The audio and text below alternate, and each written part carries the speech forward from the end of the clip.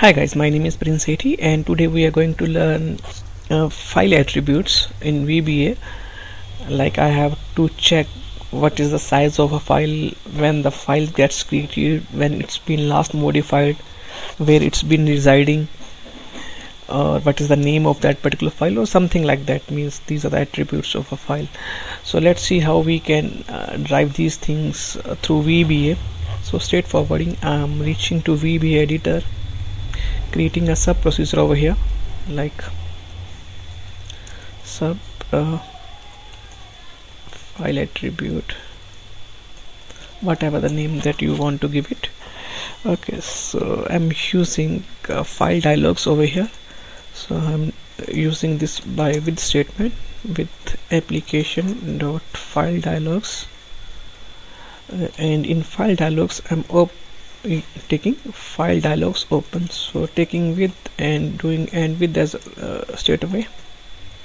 Okay, so what are the attributes that I need over here? Like I can select multiple files, so I'll choose allow multi select would be true. Okay, so my second attribute would be title. Title should be like I'm saying, please select all the file, please select all the files, or whatever that you want to give it, and straight away show. Okay, so it will work like this way. So this will be an file open dialog box, so I can choose my location, I can select all the files that I want their informations, and that informations would come over here. Like it would become over here, like what is the name of files, when it's been created, last modified, size, in which drive it's been, and their respective path. Okay, so as of now it's showing nothing just because we haven't select anything, we haven't opened that particular file and something like that. But as of now we need to create an object to have the information for the selected item. So like might be I would selected an item, so I'm taking selected item dot count. So I'm not aware as of now how many files I would select, so I'll just take a variable and put their counts in that particular variable.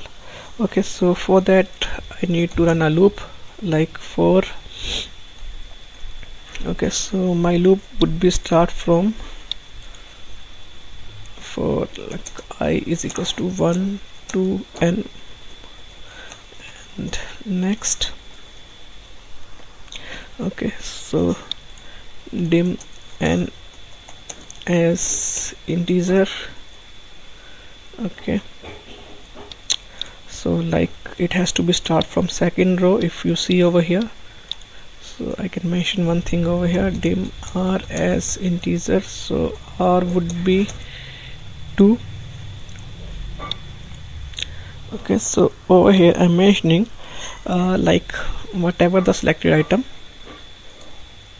like ith select item, the path would be put into my variable. So like I'm taking variable xx, so xx contain the path of that particular selected file. So I can mention one more thing over here, xx as string, so it will contain my path. So right now okay, as of now I have to take object as well. Like I'm taking fp is equals to create object. This thing you need to I mean remember, or you have to be aware, scripting dot file object. It's just because the attributes that we are going to use is coming under this library. Fine, so this is the thing that you need to be taken care of. Rest is all about your logic or all about your knowledge. So like what are the objects that I'm going to use over here? Like my first object will be the name of the files. Like if you see over here, so file name. So for that, fp dot get file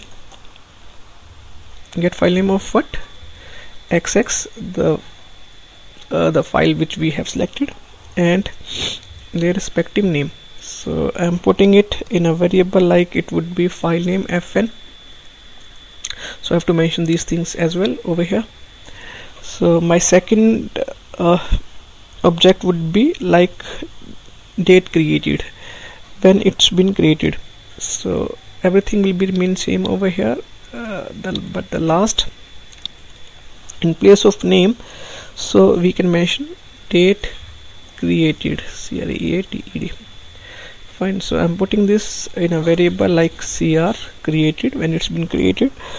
Okay, same way last modified, same, copy and paste in place of date created, then it would be date last modified, date last modified, and I'm putting this in a variable last modified lm, whatever the keyword that you want to take.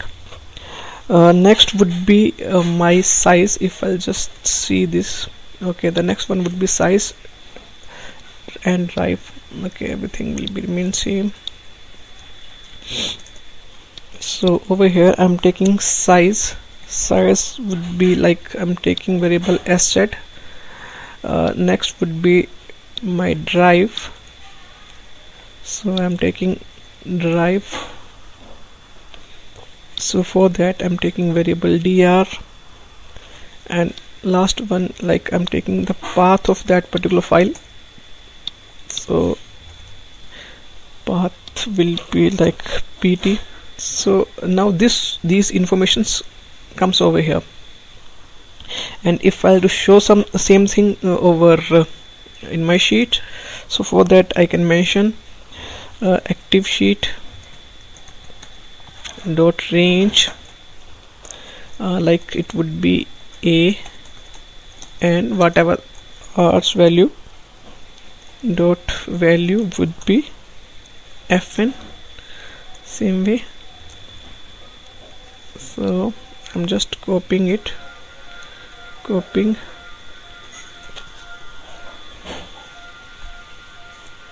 paste, sorry, paste and paste. So okay, a and r, it would be b and r, it would be c and r, it would be d and r, it would be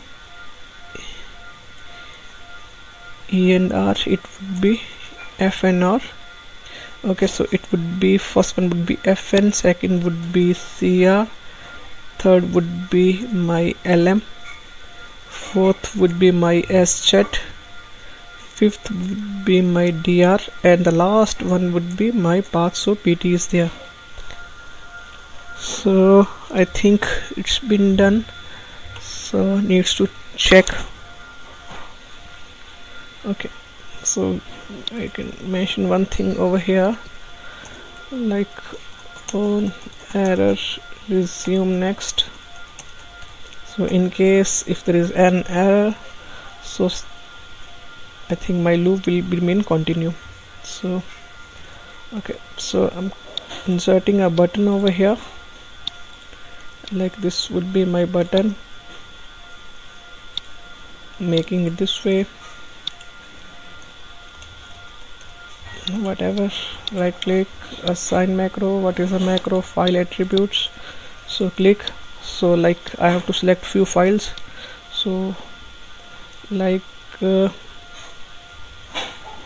I'm going to select these 3 files. So open. Okay, like I think I have to mention over here, let me check. So if I'll just go through this thing, so my desktop, so like I have chosen these 3, so count comes over here, 3 files. So if you see Prince XLSM, okay, fine. So fn empty,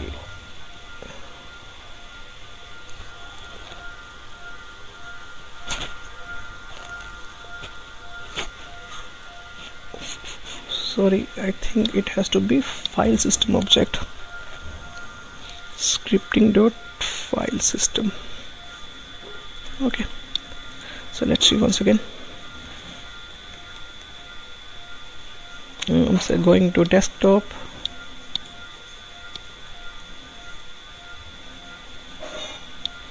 selecting these 3 files or 4 files, whatever.